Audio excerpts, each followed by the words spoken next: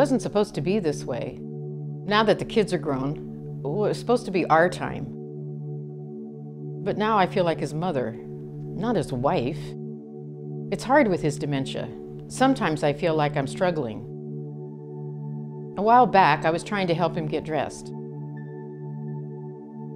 I was helping him put on his sweatshirt. And then he got angry. He started to yell at me and he pushed me away. I was at my wit's end. I was trying to help him, but I feel like I hurt him instead.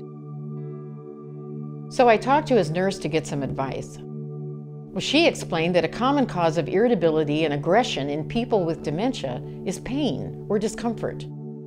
We talked about how difficult some of his clothing is to put on. Well, she suggested to try clothes that are easier to put on, like sweatpants and zip-up tops. I also learned that even though he may be in a lot of pain, he may not be able to communicate that to me using words. Sometimes people with dementia lose the ability to describe how they feel, which is why he gets angry and frustrated. The nurse said that he might not even be able to recognize that he's in pain. So he acts out.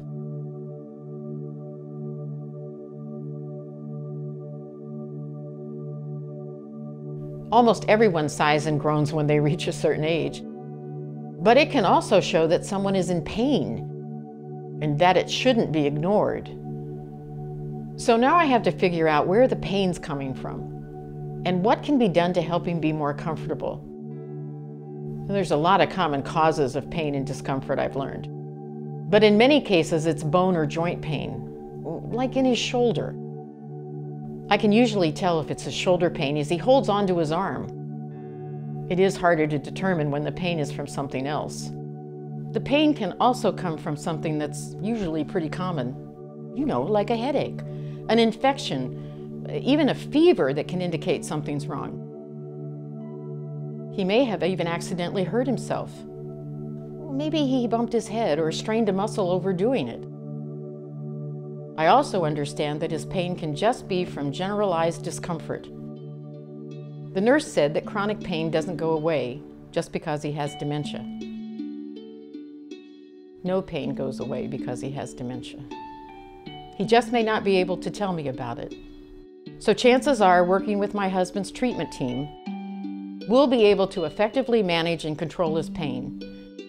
And we'll be able to continue enjoying some of the hobbies we used to do together. I can check with his doctors to see whether giving him pain relievers, such as acetaminophen or ibuprofen, would be helpful, or if using a hot or warm compress on his sore muscles and joints would give him relief. I was also told that if his pain is not controlled with mild pain relievers, stronger pain medication might be needed, including opioid medications. I understand that there are side effects there, and that I would need to watch for, especially constipation.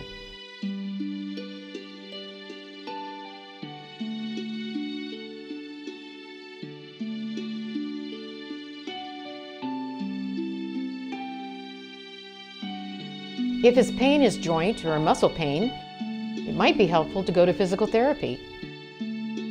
I was told that physical therapy often has some great ways of managing pain without using medications.